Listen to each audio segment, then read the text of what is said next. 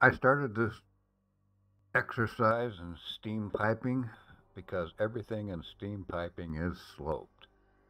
The steam pipe, condensate return. Now the welded pipe went in relatively easy.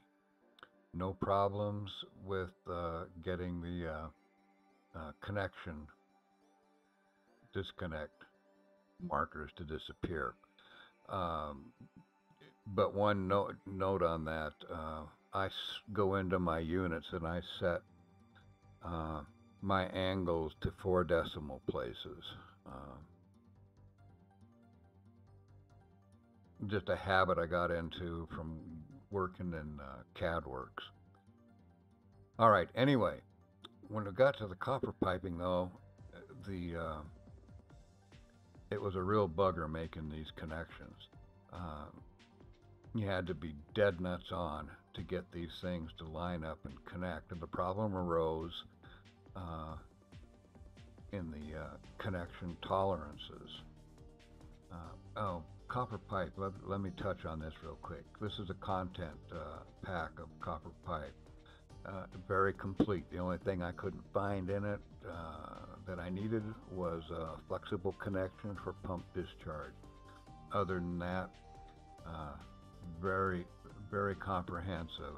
He's taken the parts from Mueller and Nibco.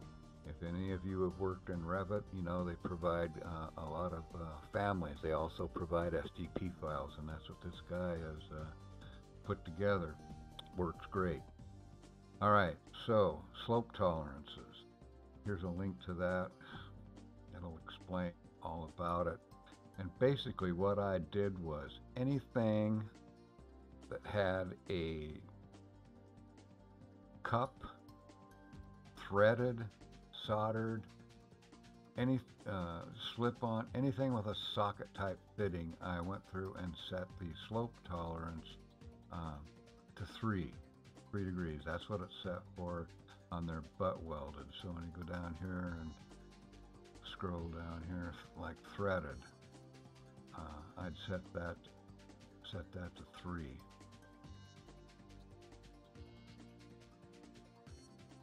Um, I got soldered joints in here, auto solder.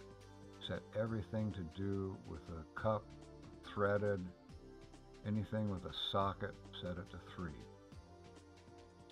Now, when you do that, of course, you've got to be careful that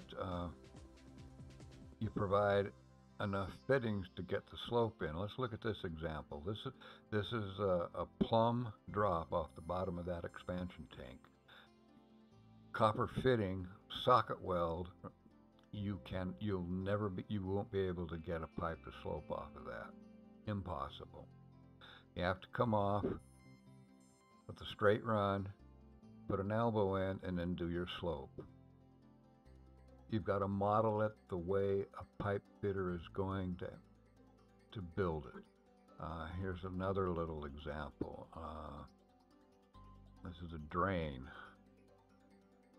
Well, that's not a good example. Here we go. This is a vent. Now this slope on this line was achieved by rotating this vertical uh, the same amount of degrees as the slope required on this line. Comes out. This is flat, and then you go to a vertical plumb rise.